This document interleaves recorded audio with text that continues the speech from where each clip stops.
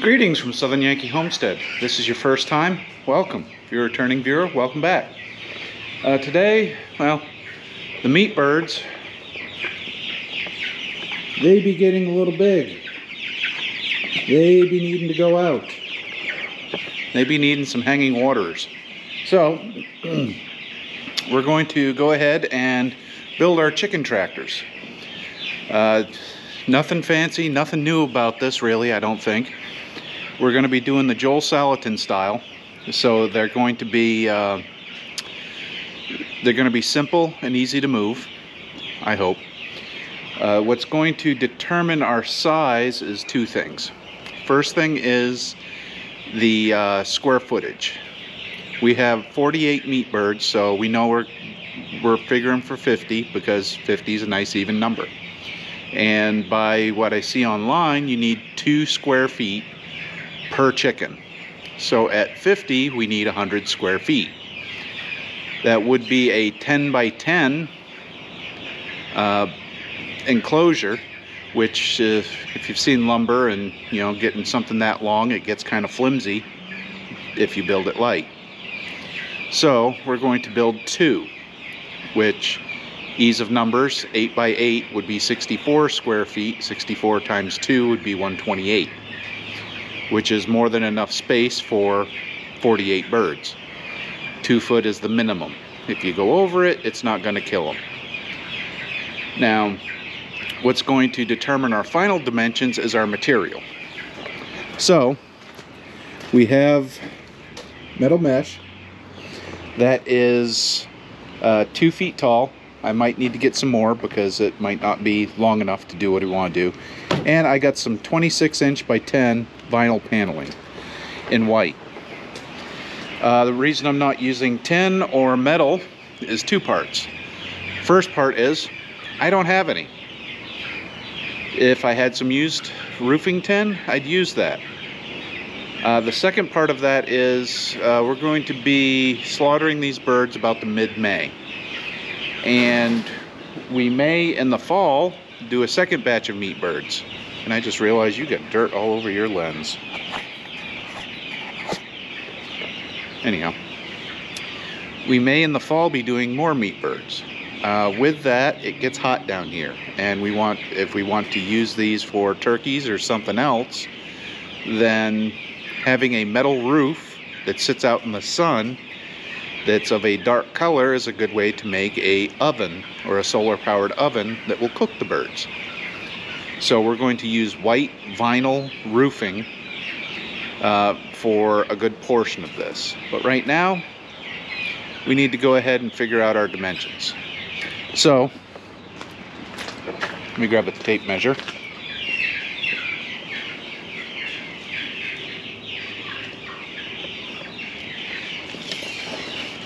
The roofing panels are 10 feet long, which they go all the way back in the truck and they come out to the tailgate, so they're about 10 feet long.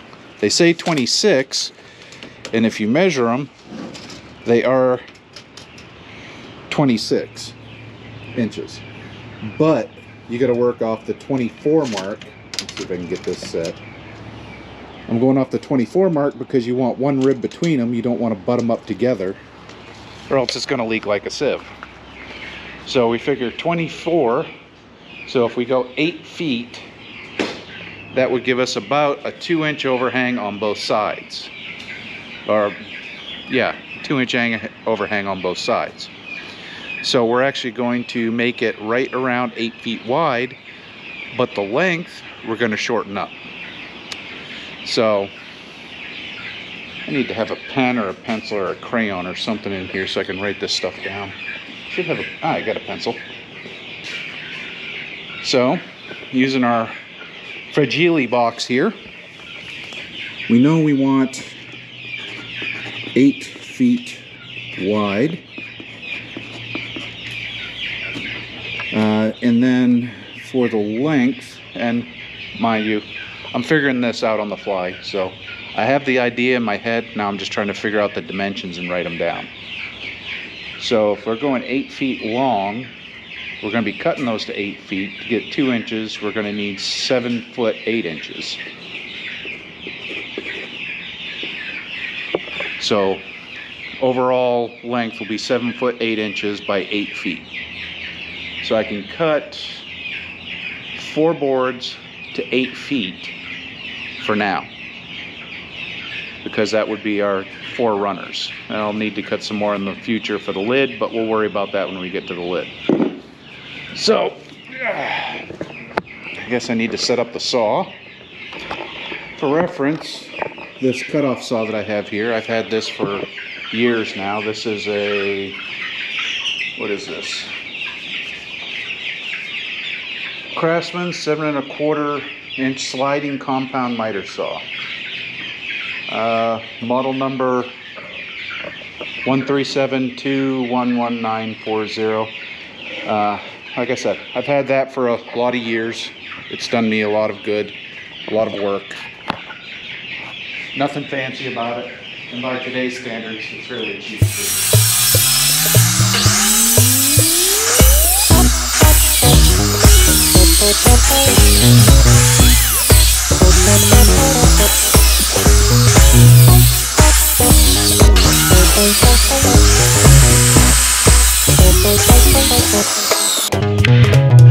Alright, with the initial cuts done, let's make a box. I'm going to be drilling this to 3/16.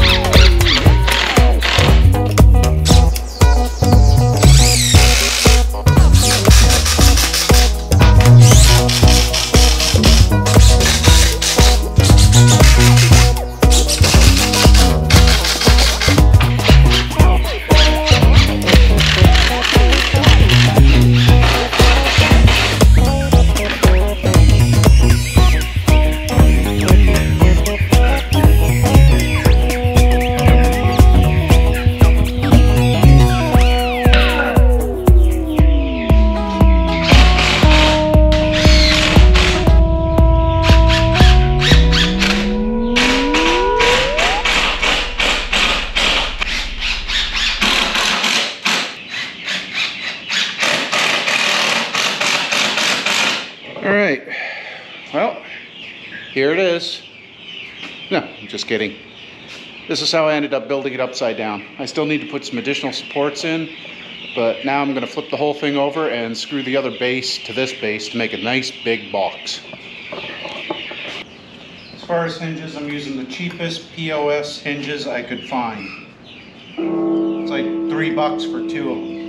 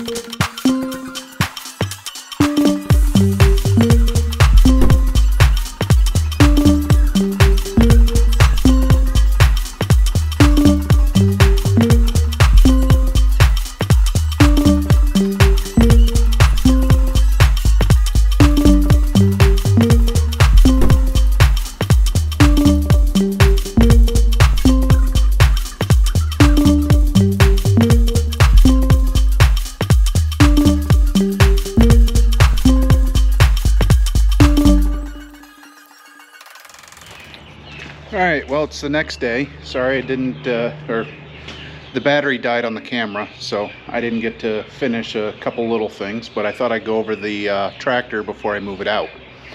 If you hear a lot of noise in the background, that's because the baby chicks are definitely ready to get out and get on the yard. So we're gonna go ahead and move the chicken tractor here in just a few minutes. But first I thought I'd go over it. Not knowing where I left off, I added some handles on the front so that you can open the front. We have a stick for a prop, nice and simple. You can see what I mentioned earlier about the difference in the wires, but who cares? The handle to carry it is a little bit of 550 cord, or paracord as they call it, and a piece of an old garden hose, just so it doesn't bite into your hands. And where am I? About center. You see, one-handed. It's not super easy, but it's not exactly difficult either. I hope Hun will be able to move it, and if she can't, we'll figure out how to do it from there. But right now, as far as waste goes, this half of the screen, this side here, all the way around to right there, that is stuff that I already had. So from that spool of 1/2 inch that I had, this is what's left.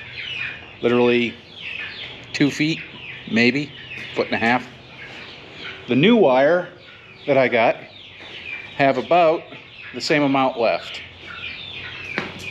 And then of course, I ended up with 1 2-foot section of that plastic panel left over.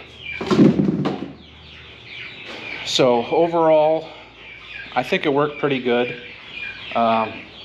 Overall cost, we're right around $130 for this entire chicken tractor. We could have done it a lot cheaper if we had some additional materials around, and if you're thinking of building one, look at what you have. You might be able to do it cheaper. If we had the roofing panels that I used, or some kind of tin or old corrugated steel or something along that lines, just enough to keep the area dry, we could have very well done this for under 20 bucks, given that we have the sawmill, we have wood available, all that stuff. But even then, it's 120 bucks. And I could have used tarps and made it even less expensive, but that would have required more of the metal mesh or the hardware fabric to help support it. And we've had problems in the past. If you've seen our mobile coop build, that originally had a tarp top on it. It lasted about 4 months, and then it was getting lots of holes in it and just wasn't holding up very well. So you can do it for less, but we wanted to do it to last. We should be able to easily get 3 seasons out of this, maybe 4, maybe 5. Each year we get more use out of it, we basically bring the cost down. So there's an initial investment, yes, but from that initial investment, the cost will drop. Other than that, I'm going to stop talking now, and we're going to move this out on the yard and get those loud little devils in the back placed in here. And with that, you're going to see also why I really like these chicken pallet brooders that we built.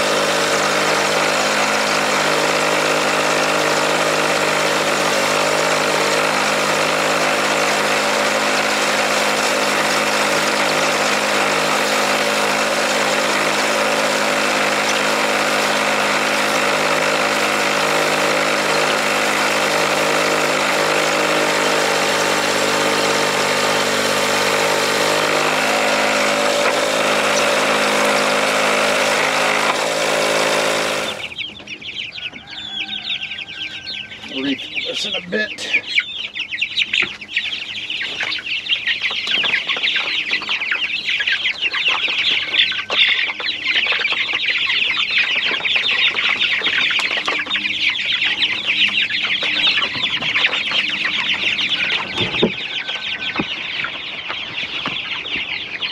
Alright, I'm going to go through and get him some more feed and water and close them up and let them chill for a little while. We will be moving this once a day to start. I do have to build some feeders, which is probably going to be the next video or the video after that. But the rest of today is going to be cleanup time. So I'll be cleaning up the garage, cleaning up the waterers, cleaning up the feeders, all that fun stuff. Cleaning up the brooders. We will be supplementing light in here. The biggest reason is today is the 30th, Wednesday is the 1st. April 1st is our last official frost date. April 1st and April 2nd, going into the morning of the 3rd, they're calling for upper 20s in this area, so we're probably going to have a frost after our last official frost date. So we will be supplementing with these heating lamps on those colder nights, and that's one of the reasons why we're running this so close to the house. Second reason we're running this so close to the house, we're usually going to have some food in here, and the bears are coming out of hibernation. The closer to the house, the less likeliness that the bears will come by to enjoy the food. And I'm not talking the chickens. I don't think the bears will bother the chickens just because of the quantity. But they will go after the feed. So that will be something we have to keep an eye on. And again, that's why we're running it close to the house. One is for the electric, two is for the bears. So let me go ahead and get some water for these guys and get them closed up so I can stop bugging them and get these 2 poop chutes cleaned out. Plus the pile of crap that's in the garage that fell out. So I got some modifications I'll make to these to make them a little better, but that will have to wait for another video. Hope you enjoyed this chicken tractor build. We'll let you know how it turns out and how it works. And we'll see you on the next one. Bye!